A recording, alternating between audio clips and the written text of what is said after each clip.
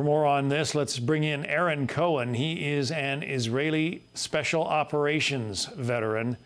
So the drones are on their way from Iran. Apparently, some have already been engaged, possibly or maybe probably shot down. We don't know of anything striking Israeli territory yet. Just give us your assessment of this very brazen attack by Iran. Well, John, my immediate instinctual response is Iran has officially declared war on Israel. I can tell you that's a big mistake. Israel not only has a lot of warming up in the last 6 months in recent operations in Gaza, very intense fighting there, very intense air campaign. Israel's eradicated almost 15,000 terrorists within 6 months. The IDF is highly motivated. They took a little what we call schnatz, or combat rest, pulling out of Gaza.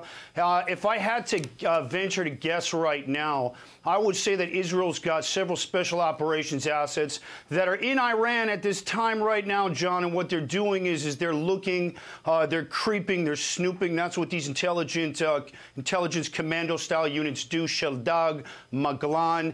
And Israel actually lives, John, as two major pieces for the Israeli survival. First thing is that actionable intelligence. So Israel right now is having a good look. They've got a multi-layered air defense system between the Spider, the Barak system, obviously the Iron Dome, which we've seen as the all-stars of the last Gaza campaign. Also in southern Lebanon, the attacks coming from Hezbollah. But I think at this point, Israel's had enough, and I wouldn't be surprised if Israel full out initiates some type of preemptive response that will directly attack those missile batteries and those drone launch points, which, if I had to venture, are coming out of the southwestern region of Iran. Again, Iran made a big mistake. Israel has a ton of intelligence on Iran. And, you know, to the Iranian leaders, you know, I say, behet dasrosi dorim, like they say in Farsi, which is not only is Soleimani within our reach, but every one of these military leaders is within Israel's reach. Every one of those missile and drone launch points could potentially get obliterated in due time. And Israel will move when it feels it needs to and when it feels it's ready. They need to be careful because we've got multiple attackers about to square up on Israel. But, John, it's not Israel's first rodeo. We saw it in '67, Syria, Egypt, Lebanon. Also had over 50 Scud missiles coming from Iraq at the beginning of the Gulf War. Israel's got a lot of experience in dealing with attacks from multiple countries.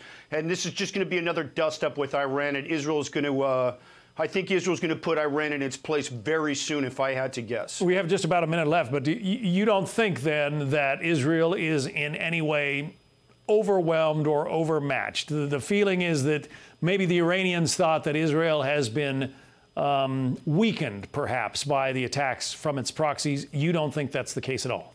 No, John, I remember having conversations with the media on October 8th, and everybody thought Israel was going to get wiped off the map. John, it didn't happen in 48, didn't happen in 56 in the Mitla Pass, didn't happen in 67, didn't happen in 73, and after 20 years of fighting in the southern border of Lebanon, Israel still didn't get wiped off the map. After that attack on October 7th, which killed 1,200 civilians, beheaded babies, raped women, kidnapped 150-plus hostages, we're still in those tunnels. Israel's still around. Israel is an incredibly well-oiled and intelligent machine that focuses on actionable intelligence. Their Mossad is one of the finest institutions in the world, regardless of the mistake that was made on October 7th. Golda Meir said it best: we can't protect every inch of the fence. Mistakes are going to happen. But Iran's posturing. They're making a mistake. The fact is, the Iranian people, like your last guest, the general said, the Iranian people don't support the regime. And at the end of the day, everyone is very much in line in the region to see this Islamic regime get toppled.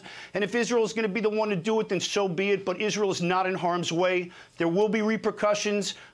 Projectiles will fall into Israel, but Israelis, it's a warrior culture. Israel's going to be fine, and it's time for Israel to put on their war face again and get into tactical mode, which is what they're doing. Aaron Cohen, a veteran of the Israeli Special Operations Forces. Thank you. Thank you, John. Hey, Sean Hannity here. Hey, click here to subscribe to Fox News YouTube page and catch our hottest interviews and most compelling analysis. You will not get it anywhere else.